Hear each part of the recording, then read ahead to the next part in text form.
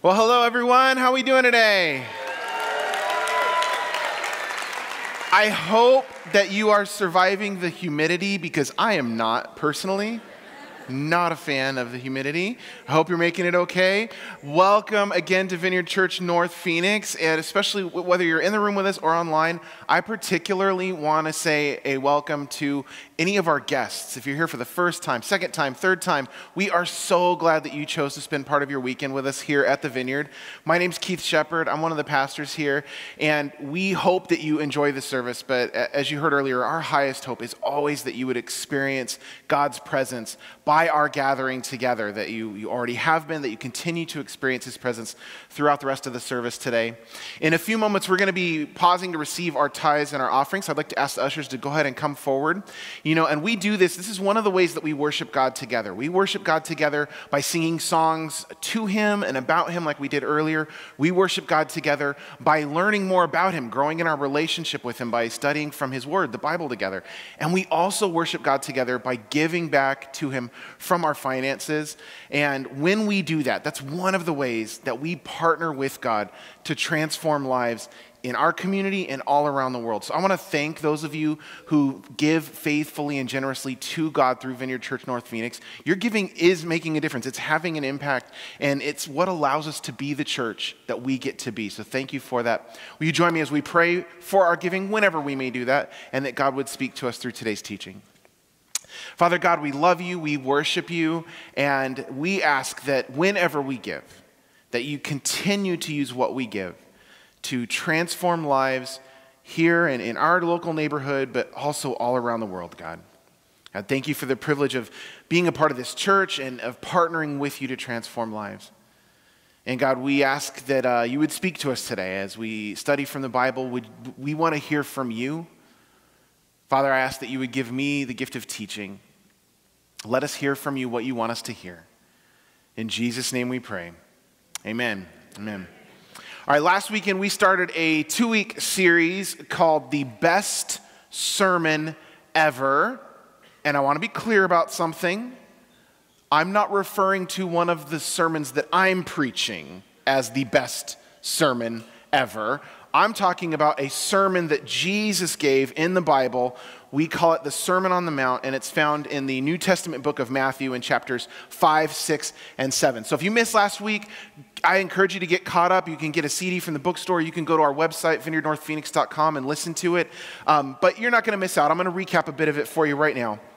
Central to Jesus' teaching overall and central to the Sermon on the Mount is this idea about God's kingdom. Matthew sets it up earlier in chapter 4 after Jesus' baptism and after his temptation, after his move from Nazareth up to Capernaum in Galilee. He says, from then on, Jesus began to preach, repent of your sins and turn to God, for the kingdom of heaven is near.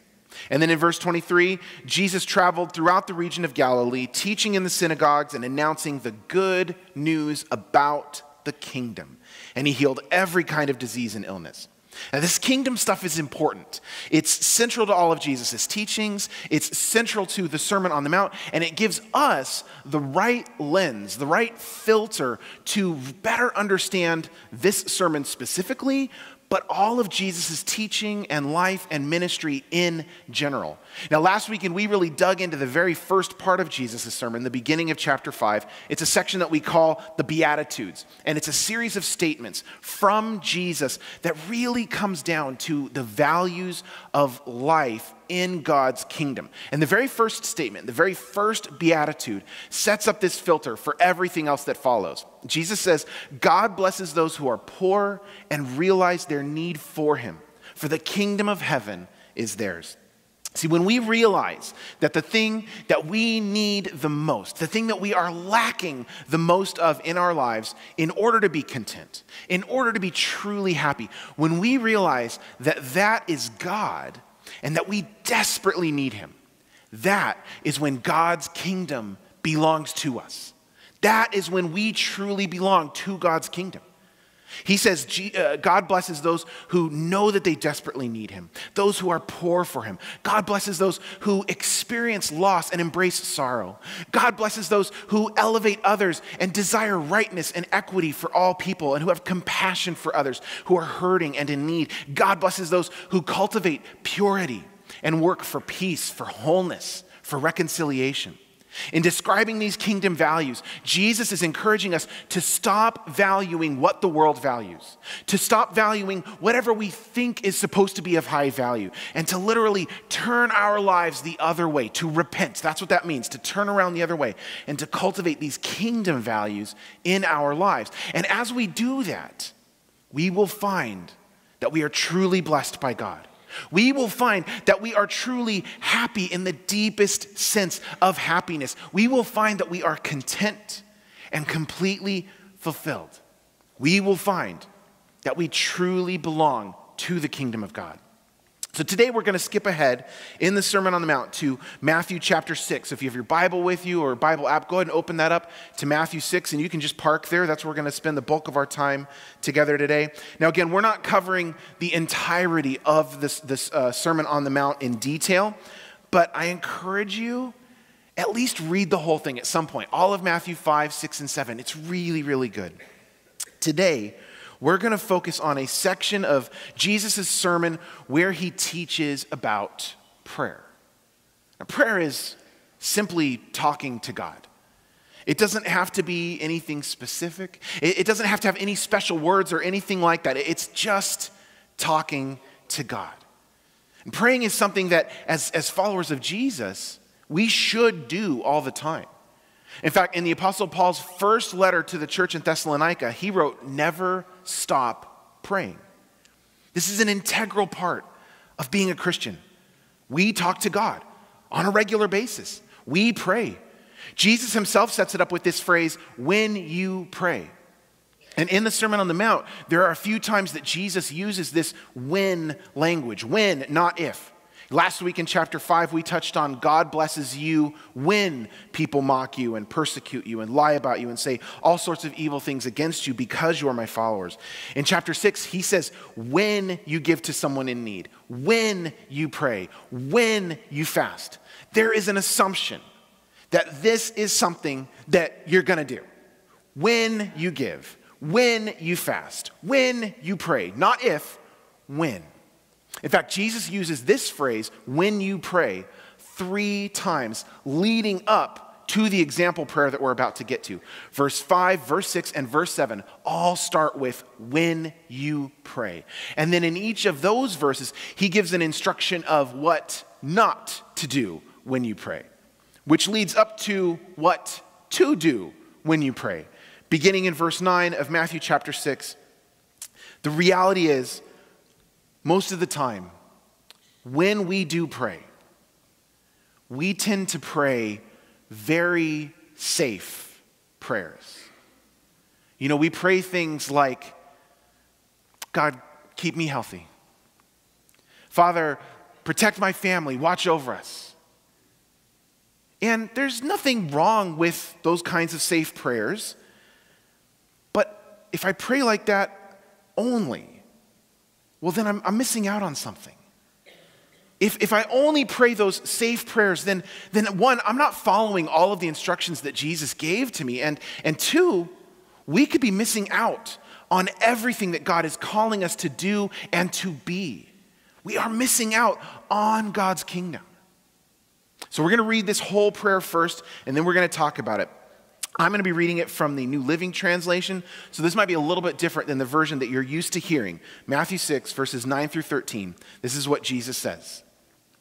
"Pray like this. Our Father in heaven, may your name be kept holy. May your kingdom come soon. May your will be done on earth as it is in heaven.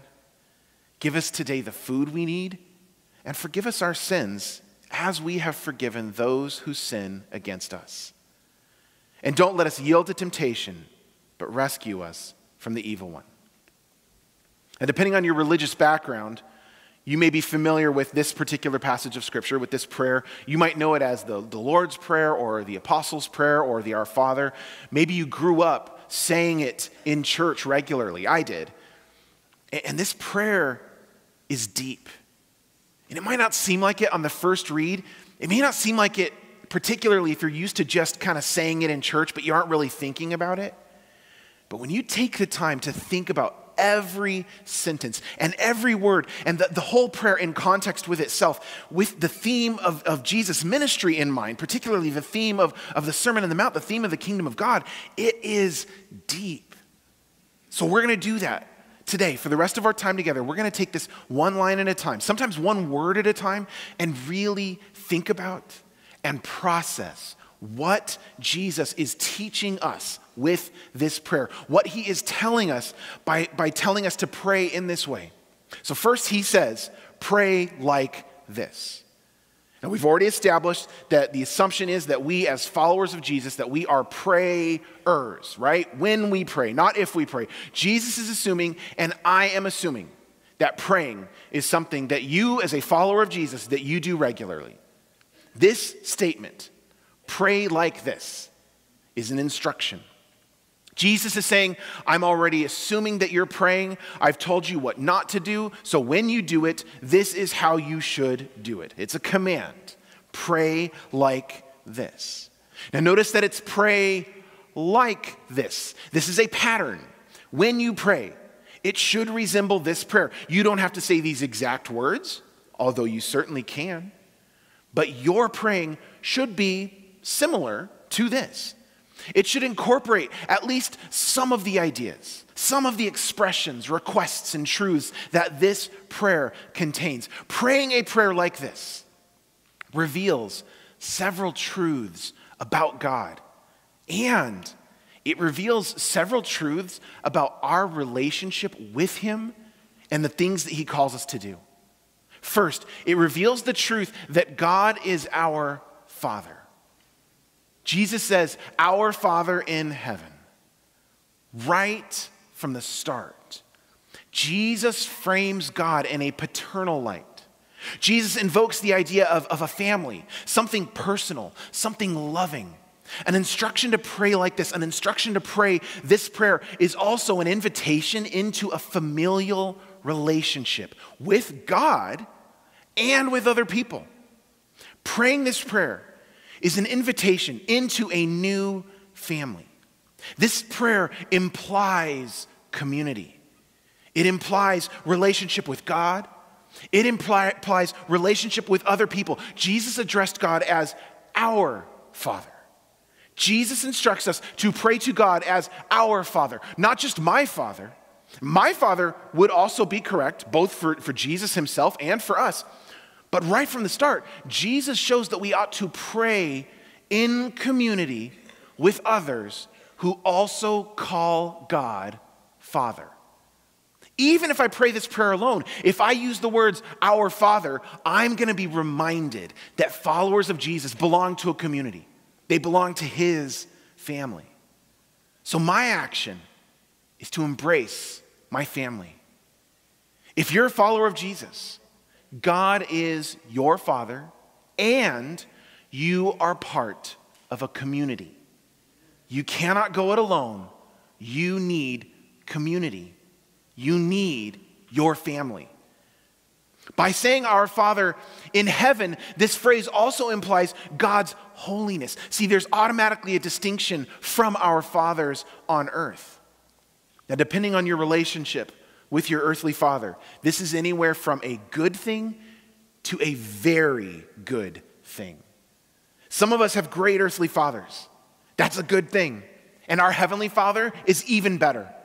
Some of us didn't have great earthly fathers. And the good news is that our heavenly Father is nothing like that. And because of that, even the idea of a father can be redeemed. Not necessarily for the benefit of a relationship with our earthly fathers, but for the benefit of better understanding and relating to our heavenly Father. And see, there's this recurring phrase throughout the Bible. a recurring idea, the idea of in heaven and on earth. This phrase encapsulates everything that there is, everything that exists, everything that we can see on earth, everything that we can't see in heaven. We cannot see God the Father. He is in heaven. So he is different from an earthly father. There is an implied contrast with an earthly father because God is our Father in heaven. There is a distinction about the dominion of God in heaven, God's kingdom in heaven, the complete rule and reign of God in heaven versus the dominion of the world, ruled by the prince of this world, the devil. Which actually leads to the next truth that this prayer reveals about God. God is holy. Jesus says, may your name be kept holy. And do you know what the word holy means? We use it a lot in church. We use it a lot as Christians, but do you know what the word holy really means?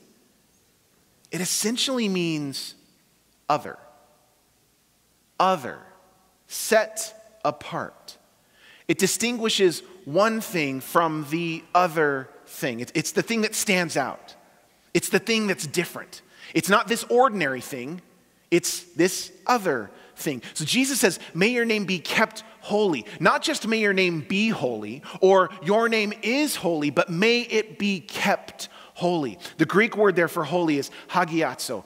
It can also be translated as to make something holy.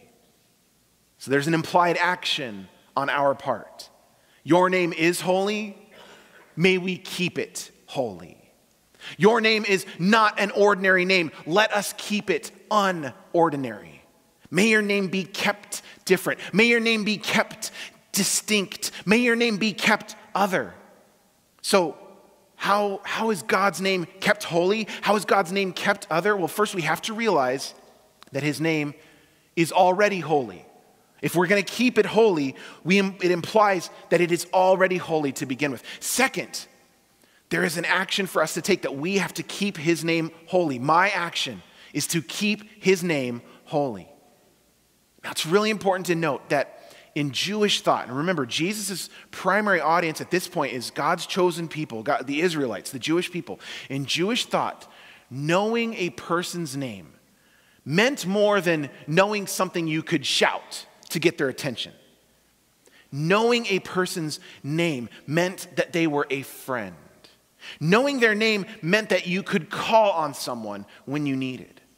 And one of the things that God did when he called his people, when he called Moses to lead his people out of slavery in the book of Exodus, one of the things that God did was he revealed his true name to them, to his people.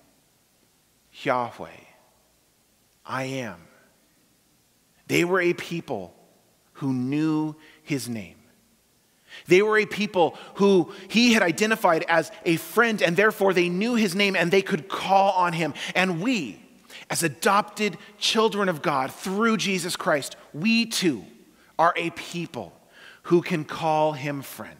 We too are a people who know his name. We too can call on him. So if it's on us, how do we keep his name holy? How do we keep his name other? We don't treat it like any other name. We don't treat it like just any other word. You know, we only say his name when we are talking to him, praying, or when we are talking about him. We keep his name holy by not being careless with it. And to me, I think this includes his actual name, but I think this includes all the things that we call him. God, Lord. It's on us.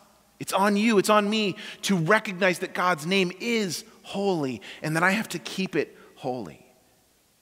And the next truth that we learn about God in this prayer is that God is king. Jesus says, may your kingdom come soon. God's kingdom is central to all of Jesus' teaching. It's central to the Sermon on the Mount. We talked a lot about God's kingdom last week as we were setting up the series. So again, if you missed it, I highly encourage you to get caught up.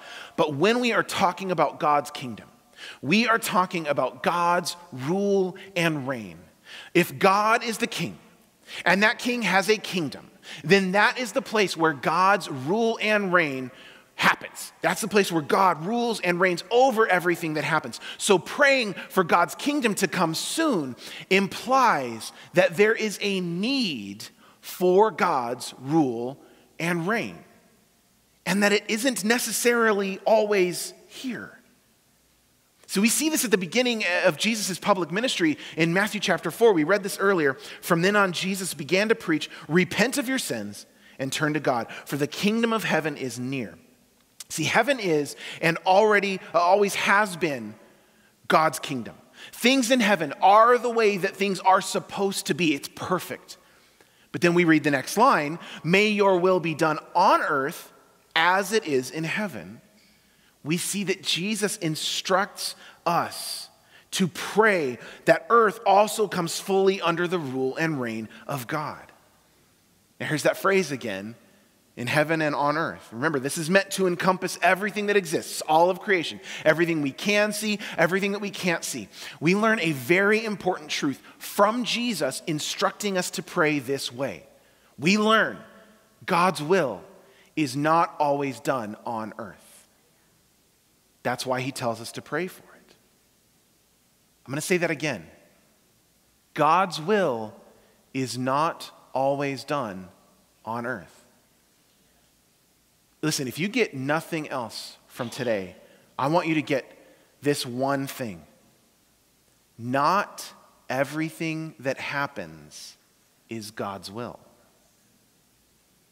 Not everything that happens is God's will. But you say, "Pastor Keith, how can this be? Isn't God all-powerful?" Yes, absolutely. God is all-powerful, and not only that, he is all-knowing, he is all-present, and he is all-loving. So how could it possibly be that the will of God, who is all-loving and all-present and all-knowing and all-powerful, how could it be that this God's will isn't always happening? I want to tell you a story. See, way back in the beginning of everything, when God created the heavens and the earth. There's a great book about it. It's in the Bible. It's called Genesis. You should read it sometime. God created a perfect creation. He created a perfect earth. And he created people, human beings, in his image, perfect, to take care of and live in this perfect earth, and to have a perfect relationship with each other, and to have a perfect relationship with him. And then really early on, things got sideways. See, what happened is God gave them everything that they needed, but, I wasn't there. I don't know exactly how things went down, but in a moment of, weakness, distraction, they decided, hey, we don't have everything that we need. And we actually know better than God, who made us and made this and all this stuff for us. And they chose to do something other than what God had instructed them to do. Now, the Bible calls this attitude and the things that we do with this attitude, and sometimes the things that we don't do because of this attitude, the Bible calls that sin. And see, God loves us so much that he gives us the choice to either love him back or not. And because of that, because of these sins, well, that's why the world is the way that it is. Sometimes the consequences of the choices that we make, that God gives us free choice to make, have very painful consequences in our lives and in the lives of others. And when Jesus came, he inaugurated God's kingdom, God's rule and reign on earth. But we know for a fact that even in the life of Jesus, all pain, all suffering, all sickness, all death didn't go away, and we still see those things to this day, right? So for the time being, we are stuck in the in-between. We are stuck in the already of God's kingdom from when Jesus came, and we are waiting for the not yet of God's kingdom, and when Jesus returns, his kingdom will return fully with him. But in the meantime, sometimes God's will happens, and sometimes it doesn't. That's why when we pray for the sick, sometimes they are completely healed, and sometimes they are not healed at all, and everything that happens in between. See, if God's will always happened, Jesus would not have told us to pray for it. And so we pray for God's kingdom to come. We pray for God's will to be done on earth as it is in heaven. My action is to pray for God's kingdom to come. My action is to pray for God's will on earth as it already is in heaven. We ask for God's will on earth as it is in heaven when we pray for the sick. We ask for God's will on earth as it is in heaven when we pray and ask and beg God for healing. We ask for God's will on earth as it is in heaven when we pray for someone to be freed from addiction. Moreover, my action is also to bring God's kingdom where I can. If I belong to Jesus, if you belong to Jesus, then wherever we go, there is the possibility of God's kingdom breaking into the now. The places in the world where we have the power to not only pray for God's kingdom to come, but where we also have the power to actually bring God's kingdom, we need to do that. Because we never know when it might break in, even if just for a moment, and what an incredible moment that might be. Someone might be healed. Someone might be released from pain. Someone might be set free from addiction. Someone who has lost all hope because of the broken, messed up world that we live in might find hope again because of Jesus Christ. I got to tell you a story. I don't have time, but I got to tell you this story because I was talking to Pastor Eddie this morning and we were sharing really cool God stories. And I got to tell you about a time that God's kingdom came. Years and years ago, the first time that my wife and I served at our Thanksgiving giveaway, we were helping to hand out turkey meals to families in need in our community. And when we got towards the end of that giveaway, I got to tell you, we kept counting the turkeys in the freezer and we kept counting the people in the line, and there were more people in the line than there were turkeys in the freezer. But we just kept giving them away. And we had leftovers. We had turkeys left over.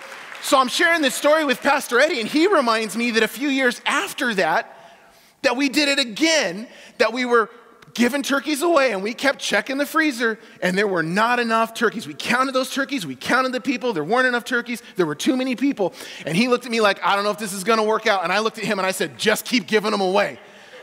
Just you wait. And so we did, and we had leftovers. We never know when God's kingdom is going to break into a moment. So how do we bring God's kingdom? Yes, by praying for it, but also by doing His will, by feeding the hungry, by clothing the naked, by giving to those in need, by caring for widows and orphans, by ministering to single parents. Our prayers for these things matter, but so do our actions. And when we have the ability to act, we need to act. May your will be done on earth as it is in heaven. Next thing that we learn is that God is our provider. Jesus says, give us today the food that we need. Now the Greek here more literally translates like the New American Standard Bible renders it, give us this day our daily bread. And we could easily take the concept of bread here and look for much deeper meaning. This can remind us of the bread that we use when we share in communion and we commemorate Jesus' last meal with his disciples before his betrayal and crucifixion. In fact, in the early church, this prayer was often recited in conjunction with sharing in communion. This can also remind us of something that Jesus says about himself in John 6:35. Jesus replied, I am the bread of life. Whoever comes to me will never be hungry again. Whoever believes in me will never be thirsty. And all those things are fine. Those are great things to think about and to be reminded of. But this is literally asking God to provide. That's why the New Living Translation says, give us today the food we need. God, take care of us. God, provide for us. And this is first an acknowledgement that God is ultimately our provider. See, by asking him to supply the food that we need today, we are saying that he is in control. We are saying that it is ultimately up to him to do it. Now, does this mean that we just wait for God to literally drop food on us? Does this mean we hold out empty plates and we pray this prayer and we just wait for God to manifest food? No. Now, there are a few occurrences in the Bible of God providing food miraculously. But I don't think that's what he's instructing us to pray for here. See, each of the miracle food events were connected to very specific events. Can God do it? Of course. I've seen God multiply turkeys. He's demonstrated that. Is that the way he normally operates? No. Asking God to provide for us does not take our own effort out of the equation. Just as praying for God's kingdom to come and for God's will to be done on earth as it is in heaven, it doesn't take away our part, our action out of those things. We put effort into receiving our food each day. Some people grow and raise their food.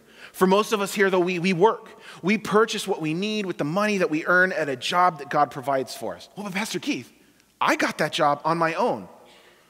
Oh, you did? And how did you do that? Who gave you the capacity to do the things that you need to do to get that job? To complete that specialized training, to complete that certificate program, to get that degree, to perform well in the interview. All of that is from God. Asking God to provide for us is both recognizing that God is our source for everything and that we have an active role to play in that. This means that we also step in for others when they find themselves in circumstances that they don't have the food that they need for today. That's part of our action in bringing God's kingdom. That's why here at the Vineyard, our food bank is open 7 days a week. That's why we give away hundreds of backpacks loaded with school supplies every single school year. We have a part to play for ourselves when our circumstances allow it, and we have a part to play for others when their circumstances do not, because sometimes the way that God provides for us is through others. Sometimes the way God provides for someone else is through me and through you. That's what makes this a dangerous prayer. My willingness to pray this prayer and to mean it means that I have to do something. I can't just sit idly by and wait for God to do the stuff. I have to do the stuff. I pray for God's kingdom to come, and then I do what I can within my sphere of influence, within my realm of control. I do what I can to bring God's kingdom. I pray for God's will to be done on earth as it is in heaven, and then I do what I can to do God's will within my sphere of influence, within the things that are in my realm of control. Our Father in heaven, may your name be kept holy. May your kingdom come soon. May your will be done on earth as it is in heaven. Give us today the food we need, and forgive us our sins as we forgive those who sin against us. God is our forgiver. We mess up, right? I mean, I know I do.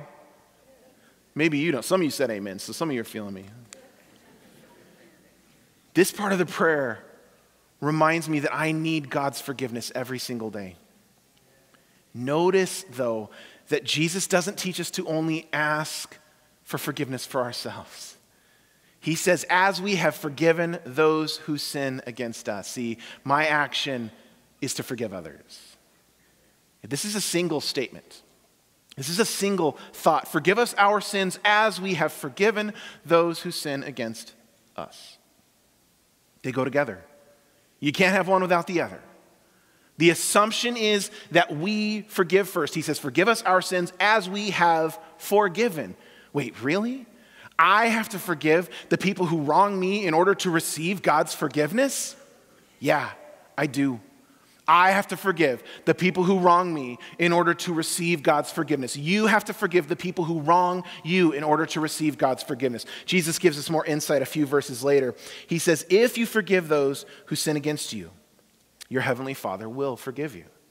But if you refuse to forgive others, your Father will not forgive your sins. It doesn't get much clearer than that. I told you this was a dangerous prayer. If we truly want to follow Jesus, if we truly want to be people of the kingdom, if we truly want to see God's will be done on earth as it is in heaven, we have to be prepared to pray a prayer like this, and we have to be prepared to really mean it. We can't just say it, we have to mean it. All right, now the next truth that this prayer reveals to us is that God is our protector. Jesus says, and don't let us yield to temptation. Here's what we take from this. First, temptation is real.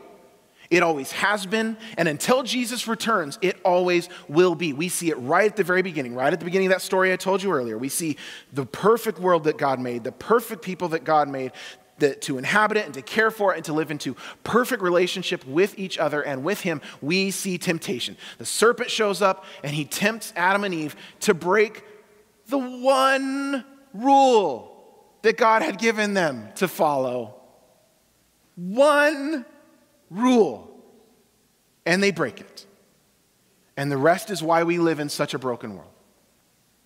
When I make praying a prayer like this a regular part of my life, I am saying, first of all, to God, that this is a real thing. Temptation is a real thing. And moreover, I am asking God to protect me from failing to that temptation. God, temptation is real. God, don't let me yield to it. God, show me a way out of it. Paul reminds us the temptations in your life are no different from what others experience. And God is faithful. He will not allow the temptation to be more than you can stand. When you are tempted, he will show you a way out so that you can endure. When we are tempted, call on God. Remember, we know his name. We can call on him. My action is to call on my Father. Call on him. Call on him because he is your friend and you know his name. Call on him because God is our rescuer. Jesus says, don't let us yield to temptation, but rescue us from the evil one. We can call on God to protect us when we face temptation because God is our rescuer. God is our deliverer. We have a real enemy. And Jesus tells us in John 10:10 that the enemy's purpose is to steal and kill and destroy. But God, our Father, our King, our provider, our friend, God is our protector and he is our rescuer. And when we call on him, he will rescue us. Maybe today you need some rescuing. Maybe you need some rescuing from some trouble, from some difficulties in your life. Call on him. He will rescue you. Maybe today you are experiencing, when I talked about fathers, maybe that touched a nerve. And if it did, I'm sorry. But I am confident that God wants to redeem for you the idea of him as Heavenly Father, being nothing like whatever your earthly father was. I believe that. Maybe you got stuck on something in your life that has been a problem for weeks, months, years, that has been trouble, that has been worry, and you've just kind of given up to it as, well, I guess this is just God's will for my life. God's will is not always done. Not everything that happens is God's will. So we are going to pray today together for God's kingdom to come and for God's will to be done on earth, which includes this room, which includes wherever you're joining us online, as it is in heaven. So here's what I want you to do. As best as you can, just dial in to just focus your attention on God and on God alone. Maybe bow your head, maybe close your eyes, whatever works for you to block out distractions and to focus specifically just on God. And I want you to think about something.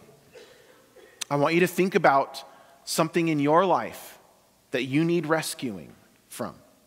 Somewhere that you need a rescuer. Or if that idea of father needs to be redeemed in your life, I want you to think about that, okay? Or if there's somewhere in your life where you need healing from sickness, from disease, from pain, maybe you need freedom from addiction, maybe there's just that thing that's been hovering in your life that you have just thought was God's will, and I'm here to tell you right now, it doesn't mean it's God's will just because it's happening. Whatever that thing is, I want you to think about that. And listen, I know it's not going to be everyone, but I know for a lot of us, it's going to be something really, really powerful, really, really strong. So whatever that is, if you're thinking about that thing, I want you to raise your hand just so that we can see where you're at, because we're going to pray for you. So raise your hand. Awesome. Okay, great. Okay, keep those hands in the air, please. All right, everyone else, you have a job to do now. Your job is to look around the room and to let God guide your eyes to one of those raised hands. Keep those hands up so we can see them, as high as you can so we can see them, okay? And then you're going to do a really brave thing, and you're going to go pray for that person. I'm going to help you with it. I'm going to guide you through it, okay? It's okay if you've never prayed for anybody before. It's okay if you haven't taken ministry training, but you're going to go pray for somebody. So I got some brave people already breaking the ice, standing up. So if you're brave and can break the ice, that's going to encourage other people to stand up and go do this too. Thank you. By the way, I will start saying names if lots of people don't get up to go pray. So get on the move. I'm expecting our leaders to do it first, but you don't have to be a leader in this church to do this. You just have to be a follower of Jesus to do this, okay? So go. We want to get everybody covered with their hand raised. If you have your hand raised and somebody hasn't gotten to you yet, give us a little wave so we can see you a little more clearly, okay? Online, I want you to click on that prayer button so that one of our online team members can connect with you and pray for you, okay? So the best as we can, we want to try and get everyone covered. We got somebody back here on my left, your right, down in this section as well. A couple people over here. Somebody over here, there. The balcony's the hardest to see, so make sure you're looking up there as well. We do have some hands raised up there. Make sure you're waving your hand if nobody is with you yet, okay? Give me a really, really big wave if you don't have somebody with you yet so that I can see and I can direct them. Okay, back over here on my right, your left, down here in the middle right. Let's keep getting these people covered. Go ahead and move around. And if you haven't stood up yet and you're a follower of Jesus, just get up and go, right? I'm going to lead you through it, okay? I'm going to help you out. This is going to be training wheels, okay? Remember, we're asking for God's kingdom to come. The pressure's not on you for something to happen. The pressure's on God, okay? We're just going to join in whatever he's up to. Let's try and get everybody covered. Anybody who we didn't get covered, if ministry team members, if you're not engaged, small group leaders, if you're not engaged, have a look around and look for those hands waving in the air so that we can get them prayed for, okay? All right. And we're just going to ask, Holy Spirit, come. You can just say that, Holy Spirit, come. Be here. God, bring your kingdom. We want your kingdom to come right now into this space, into this area right here in this person's life. You know, find out what their name is. Call them by name. God, we ask for your will to be done on earth in this person's life as it is in heaven. And you can just keep praying those things. If there's a healing, pray for a very specific healing, a specific pain, a specific disease, call it out. God, we ask for your healing in this. Holy Spirit, in the name of Jesus, heal them from this thing. In the name of Jesus, release this pain. God, in the name of Jesus, we ask for release from this addiction, from this struggle. God, we speak against the lie of the enemy saying that this was just God's will for your life. It doesn't mean this was God's will for your life. We ask for your will to actually be done here in this moment as it is in heaven. Okay, continue praying, continue ministering. Ministry team members, if you are not engaged, I would like you to go ahead and make your way down to the front. Okay, if you're praying for somebody, just keep praying for them. All right? Now, those of you who are receiving prayer, we want to find out what happened today, okay? The easiest way you can let us know is by filling out that connection card inside your bulletin or online on our app, clicking on the online connection card and filling that out and tell us your story. Tell us what happened. Tell us what you got prayer for today and tell us what God did if he did something. We want to know. We want to celebrate with you, okay? Ministry team, if you're not engaged, please come down to the front. If you're a small group leader and you're not engaged, please come down to the front so we can cover some ministry time as we close the service in just a moment here. This is fun, guys. This is exciting because I'm excited about the stories that are going to come out of this that we'll be able to share with you in the coming weeks and months and celebrate everything that God is up to. If you're not already praying with somebody, if you're not engaged in prayer, will you stand if you're able? I want to pray a blessing over us so that we can dismiss the service. God, we love you, our Father in heaven. God, may we keep your name holy. May your kingdom come soon. May your will be done on earth as it is in heaven. God, give us today the food that we need. And God, don't let us yield to temptation. Deliver us from the evil one. And I pray your blessings over everyone gathered here in the room, everyone watching online. Go with us as we leave this place, as we leave these places. And God, use us to bring your kingdom and to bring your will on earth as it is in heaven. In Jesus' name we pray. Amen. God bless you. We'll see you next week.